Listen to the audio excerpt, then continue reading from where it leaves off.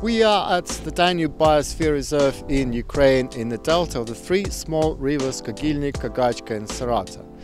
As most of the small rivers in the northern Black Sea coast, these rivers were canalized and actually destroyed in the Soviet era. They were straightened, they were deepened. All the floodplain along these rivers was used for agriculture. That was part of the Soviet policy in the 20th centuries after the war and famine especially. Nowadays we see the impact of those policies and activities. Most of these rivers are degraded and there is no more agriculture possible in these degraded areas. The land is eroded, the meadows that used to be rich and used for grazing of livestock are dry and salinized, and the fish and the birds are gone. Several nature conservation organizations in Europe, including Rewilding Europe, WWF, World Fish Migration Federation, came together and established an initiative called European Dam Removal Initiative that supports this project to remove obsolete dams in Europe. So many obsolete dams in Europe, on average every European river has one dam per kilometer.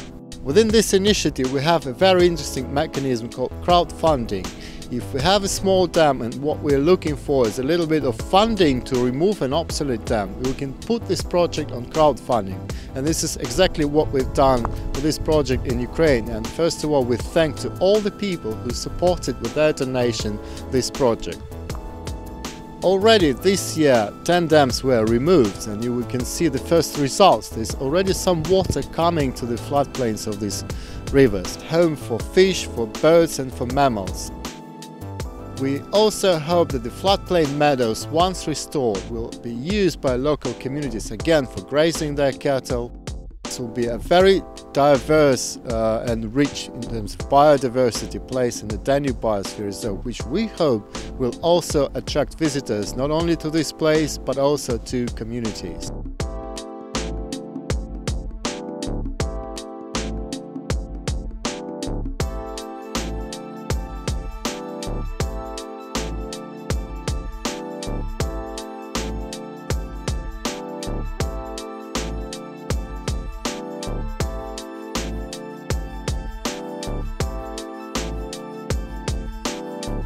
So on behalf of the Danube Biosphere Reserve, Rewilding Europe, Rewilding Ukraine, I'd love to thank again all the people who supported this interesting project, and we hope that there will be more and more projects like this across Europe. Thank you.